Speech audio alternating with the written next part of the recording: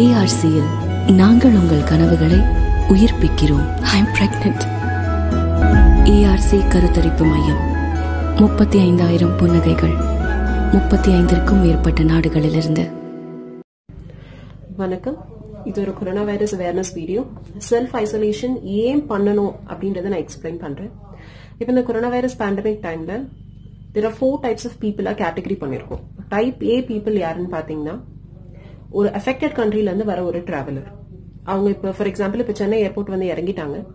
இறங்கின உடனே they will be first screened. Screen பண்ணும்போது என்ன பண்றாங்கன்னா, they are doing thermal screening. என்னன்னா உங்களுக்கு டெம்பரேச்சர் ரைஸா இருக்கான்னு செக் பண்றாங்க.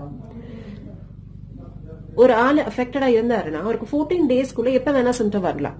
ஃபார் எக்ஸாம்பிள் இப்ப அவருக்கு சிம்டம் இல்ல அப்படின்ற பட்சத்துல அவர் ஸ்கிரீனிங் விட்டு கடந்து வந்துருவாரு. வந்துட்டு பட் ஆனா அவருக்கு எக்ஸ்பிளைன் பண்ணிருப்பாங்க, இன்னல இருந்து 14 டேஸ் நீங்க வீட்டுல செல்ஃப் ஐசோலேட்டடா இருக்கணும்னு எக்ஸ்பிளைன் பண்ணிருப்பாங்க. இந்த எல்லா அட்வைஸையும் எடுத்து இந்த டைப் ஏ பர்சன் என்ன பண்ணுவாருன்னா, he will take a cab. ஒரு கேப் எடுத்துட்டு அவர் வீட்டுக்கு போவார். அவர் வீட்டுக்கு போகும்போது அவர் நினைக்கலாம், சரி நம்ம ஒரு மால் இறங்கி பசங்களுக்கு ஏதாவது கிஃப்ட்ஸ் வாங்கிட்டு போலாம். சோ ஒரு மால்ல இறங்குவாரு, அங்க ஃபுல்லா சுத்துவாரு, அங்க நிறைய பேர் மீட் பண்ணிருக்கலாம். அப்புறம் வீட்டுக்கு வந்து இறங்குறாரு. வீட்டுக்கு வந்து இறங்கினோன்னா ஒரு ஃபேமிலி ஃப்ரெண்ட்ஸ் எல்லாம் மீட் பண்ணுவாரு. இந்த 14 டேஸ்க்கு நடுவுல அவருக்கு எப்ப வேணா சிம்டம் வரலாம். அவருக்கு சிம்டம் வந்தோன்னா அவர் ஹாஸ்பிட்டல் போவாரு. யூஸ்வலா சிம்டம் எப்படி இருக்கும்னா, ரொம்ப ஹை கிரேட் ஃபீவர் இருக்கலாம், ட்ரை காஃப் இருக்கலாம், மூச்சு விடுற திணறல் இருக்கலாம். சோ இப்ப இந்த 14 டேஸ் டைம்ல அவருக்கு இந்த சிம்டம் ஏதாவது வந்தோன்னா அவர் ஹாஸ்பிட்டல் போவாரு. ஹாஸ்பிட்டல் போன உடனே அவருக்கு ஃபர்ஸ்ட் ஸ்கிரீனிங் பண்ணுவாங்க, COVID-19 ஸ்கிரீனிங் பண்ணுவாங்க. அதுல பாசிட்டிவ் வரலாம். பாசிட்டிவ் வந்துச்சுன்னா உடனே எல்லா அட்மினிஸ்ட்ரேட்டிவ் பீப்புள் வந்து அவங்க கிட்ட கேட்பாங்க, நீங்க எத்தனை பேரை மீட் பண்ணீங்க. அப்ப அந்த டைப் ஏ பர்சன் என்ன சொல்வாரு, அவரோட ஃப்ரெண்ட்ஸ் அண்ட் ஃபேமிலி பத்தின டீடைல்ஸ் சொல்வாரு. So they become type C. So type A person கிட்ட இருந்து நம்மளால டைப் சி பர்சனோட டீடைல் மட்டும் தான் வாங்க முடியும். இவங்க 2 பேருக்கு நடுவுல அவர் மீட் பண்ண ஆளுங்க இருக்காங்க தெரியுமா.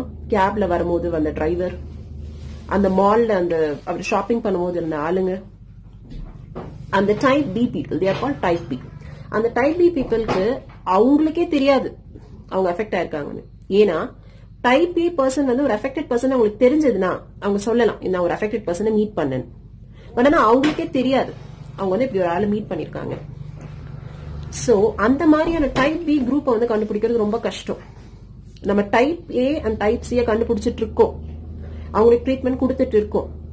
பட் ஆனா அந்த டைப் பி பீப்புள் யார் அப்படின்னு நம்மளுக்கும் தெரியாது, அவங்களுக்கும் தெரியாது. அண்ட் இன்னொரு டைப் ஆஃப் பீப்புள் இருக்காங்க.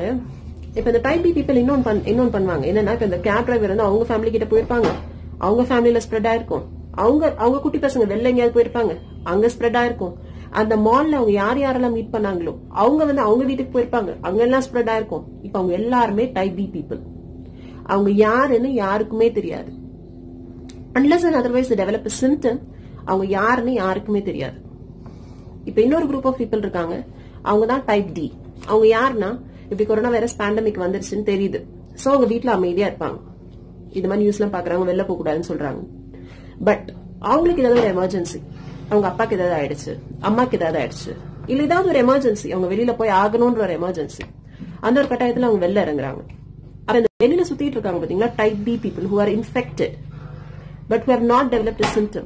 அந்த மாதிரி இருக்க ஒரு ஆளுங்க இந்த டைப் டி ஆளை மீட் பண்ணானா, இந்த டைப் டி ஆளு will become B1 or B2. அவங்களும் அந்த பி கேட்டகரிக்குள்ள வந்துருவாங்க. சோ இப்ப நம்ம என்ன பண்ணணும்னு நாங்க சொல்றோம்னா, 14 டேஸ் எல்லாரும் வீட்டுள்ளே இருங்க. இப்ப யாருக்கெல்லாம் சிம்டம் வருது, இந்த டைப் பி பீப்புள் இருக்காங்கல்ல, அவங்களுக்கு எல்லாம் சிம்டம் வரும். அவங்க வெளியில வருவாங்க, ட்ரீட்மெண்ட் எடுப்பாங்க. அப்ப அவங்க கிட்ட இருந்து நம்ம அவங்க இப்ப ஃபார் எக்ஸாம்பிள் இப்ப டைப் பி ஆளு ஒருத்தன் வீட்டுல இருக்கான், அவனுக்கு சிம்டம் வருது, அவன் வெளியில வரான், நம்ம டெஸ்ட் பண்றோம், அவனுக்கு பாசிட்டிவா இருக்கு. அப்ப அவன் வீட்டுல இருக்க எல்லாரையும் நம்ம ட்ரீட் பண்ணிடலாம். ஓகே, அதோட அவன் ஸ்ப்ரெட்டிங் கம்மியாயிடும். அவன் வெளியில எங்கேயும் போட யாரையும் பார்க்கல, அவன் ஸ்ப்ரெட் பண்றதை நிறுத்திடுவான். இப்ப நம்மளுக்கு என்ன தேவைன்னா, இப்ப இந்த டைப் டி பீப்புளை கண்டுபிடிக்கணும். அதை கண்டுபிடிக்கிறதுக்கு நம்ம என்ன பண்ணணும், நம்ம மத்தவங்க எல்லாரும் வீட்டுள்ள வந்துடணும். வீட்டுள்ள வந்துட்டா யாருக்கு சிம்டம் இருக்கும் அவன் வெளியில வருவான், அவனை ட்ரீட் பண்ணி அதோட அதை முடிச்சிடலாம். அந்த சைக்கிள், அந்த செயினை நம்ம பிரேக் பண்ணிடலாம். பட் ஆனா நம்ம இந்த மாதிரியா ஆளுங்களை கண்டுபிடிச்சு ட்ரீட் பண்ணிக்கிட்டே இருக்கோம், வெளியில ஸ்ப்ரெட்டும் நடந்துகிட்டே இருக்குன்னா நம்மளால ஒண்ணுமே பண்ண முடியாது. இதுக்குதான் எல்லாரும் ரிக்வெஸ்ட் பண்றாங்க, வீட்லயே இருங்க. காலேஜ் போர்ஷனில் நடித்த அந்த boys and girls CP and gang. நான் சிபி அண்ட் கேங் அப்படின்னு சொல்லியிருக்காரு. அப்படி என்ன ப்ரோ பண்ணீங்க செட்டில்? சுத்தமாக நம்ப முடியல. இவர் சாரா நம்ம எவ்வளோ பாட்டு பார்த்துருக்கோம், எவ்வளோ படம் பார்த்துருக்கோம், அவரா இவர்